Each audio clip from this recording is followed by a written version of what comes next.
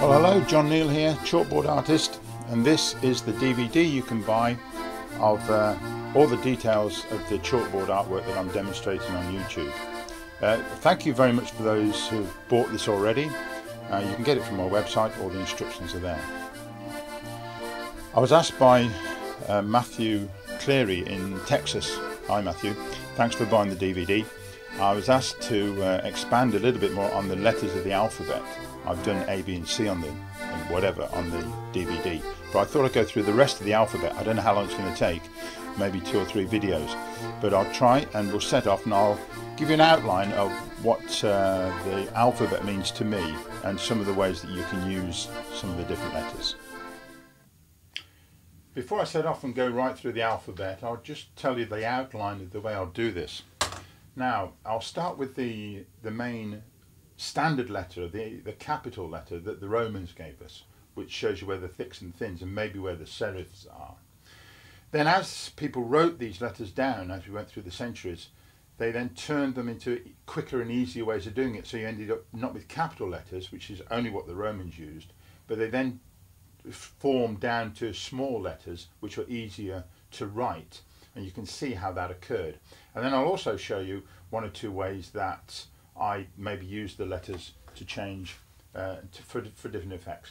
I can't go in too far because it would take forever to go through the whole alphabet, but we'll see what we can do anyway. Right, so the first one is the letter A then. The standard letter that the Romans had was thin that way, thick that way, and the line across there. Now the serifs will have occurred there, there and there. As I've said before, they really were marks made by the chisel as they chiselled in, and the thicks and thins were from the brush marks when they would mark out the stone. Right, now that then will have been corrupted into this sort of thing,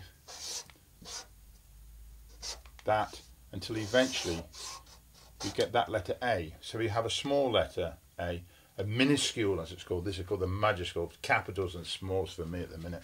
So from this capital letter through to this one, which is what we have now. And one of the ways that you might use this, you could for instance put the 2 slopes that way. It gives it a bit more action, and I often like to do the cross that way. So that's one. Another one is that you might put this bar very low, and then you can also think about, and of course the way these ends occur, they're straight. You could even try rounded ones.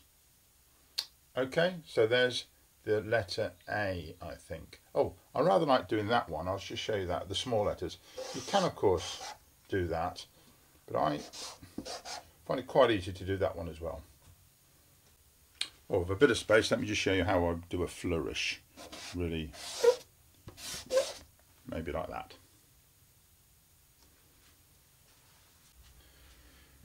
And so the letter B. Now B, standard, that would be sort of thick.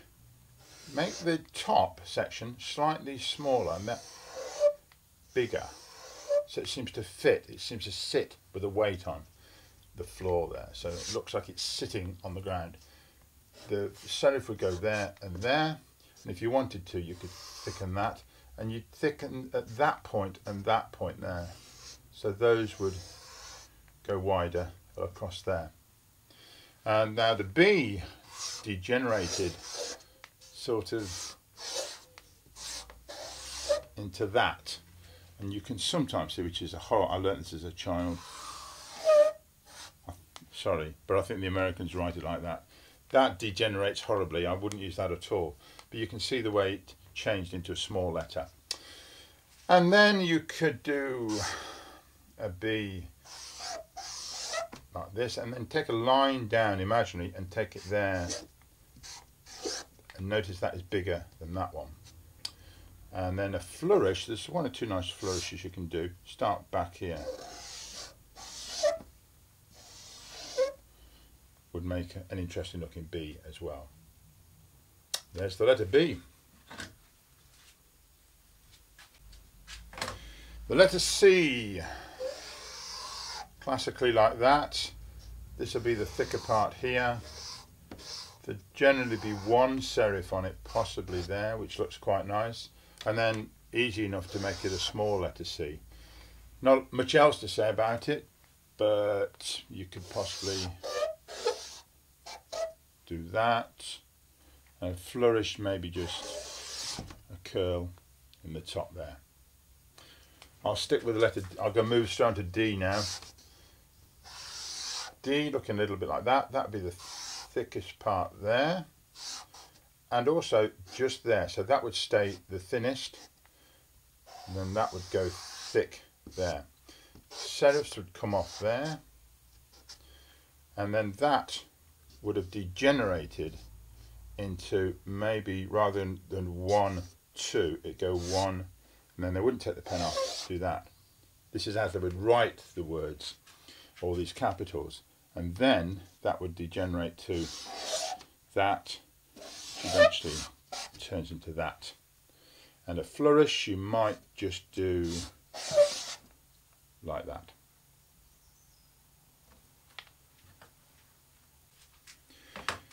Now the letter E, I like the letter E. Now if we do the top and bottom there, you could decide where this middle is to go, and again with the letter B, make the top, I would suggest, a bit smaller than the base. Make the base a little bit bigger, so the middle there, the waist to it, would need to go about there.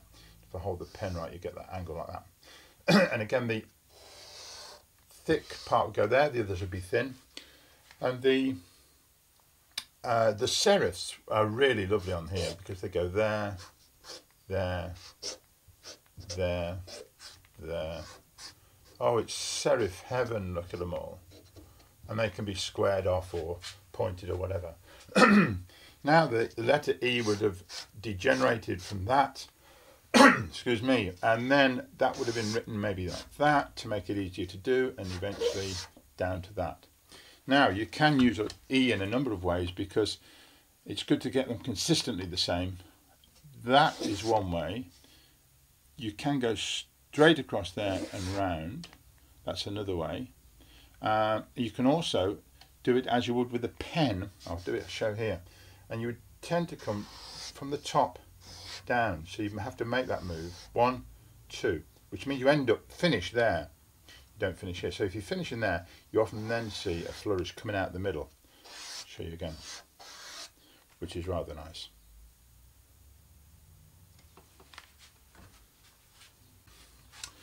Let's do F down here. Very, very similar. That'd be the thickest part, of course, and keep that fairly high. Serif there, there, and there, and right across the bottom.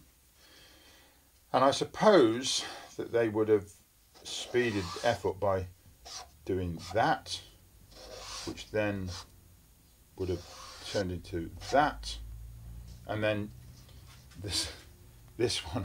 I remember this as a kid, which is very fancy, and I don't tend to use that, but you can get a lovely line like that for an F. And the flourishes, you could even